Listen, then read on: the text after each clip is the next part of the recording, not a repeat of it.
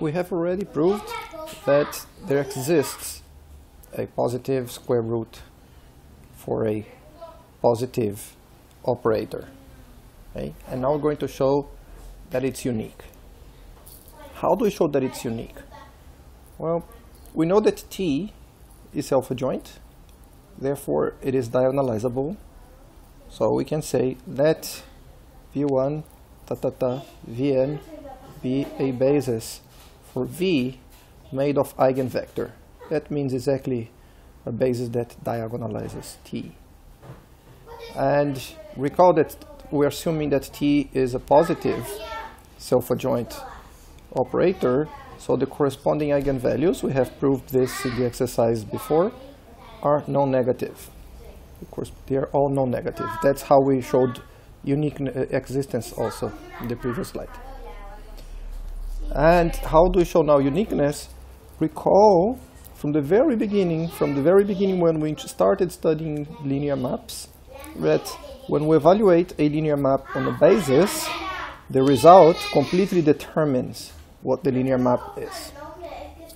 And because of that, it's enough to show that R, this positive square root, has to be equal to square root of lambda times V for every eigenvector V of T. Okay, so for every eigenvector V of T and every positive square root R of T, we have this relationship. Okay? So let's prove this. So let R be a positive square root of T. Okay? By definition, a positive operator is self-adjoint. And by the spectral theorem, R also has an orthonormal basis such that which made of eigenvectors. So on this orthonormal basis, they are eigenvectors of R. And now what we have to show is this for every eigenvector V of T. So let lambda be an eigenvalue of T and V a corresponding eigenvector. And what we have to show is that R has no choice, R evaluated on V has no choice but to be square root of that this number, which number? Lambda times V. How do we show that? We write V, since there is this orthonormal basis made of eigenvectors of R, okay? So we can write V as a linear combination of this basis. Okay? And let alpha j denote the coefficients. And now we're going to use the only assumption we made. The assumption we made is that T equal R squared, because R is a square root of T. Okay? So what is T of V? Well, that's lambda of V, because by assumption, lambda is an eigenvalue and T is the corresponding eigenvector. And since we also know that V can be written as linear combination of the EJs, then lambda V will be the same linear combination, but now multiplied by lambda. Okay? That is TV. On the other hand, TV is R squared V, because R is a square root. And what is R squared V? Well, these are eigenvectors. Okay? Alpha j times an eigenvector is also an eigenvector, and R applied to these eigenvectors is lambda j times the eigenvector.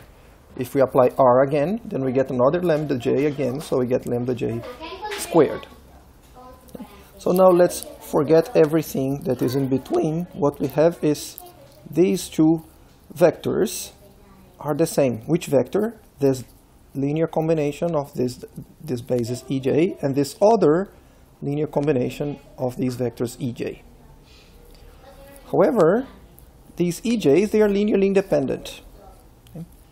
And if a linear combination of them equals another linear combination of them, then each coefficient in the linear combination has to be equal. Well, by linear independence of these vectors, each coefficient, this one here and this one here, is equal for every j. Now, how can these two things here be equal? Well, either the lambdas are equal or the alpha is 0. So alpha has to be 0 for every j such that alpha j is different from the square root of lambda. Well, therefore, when we write what is R applied to V, that will be, this is V. When we apply R, since these EJs are all eigenvectors, then we get the eigenvalue here in front. But these alphas, they are 0 for every j except those where lambda j equals the square root of lambda. So this gives exactly square root of lambda times V. That means RV equals the square root of lambda times V. And this is true for every V eigenvector. Since there is a basis of eigenvectors, this completely determines what R is. There cannot be a different R that satisfies the property of being a positive square root.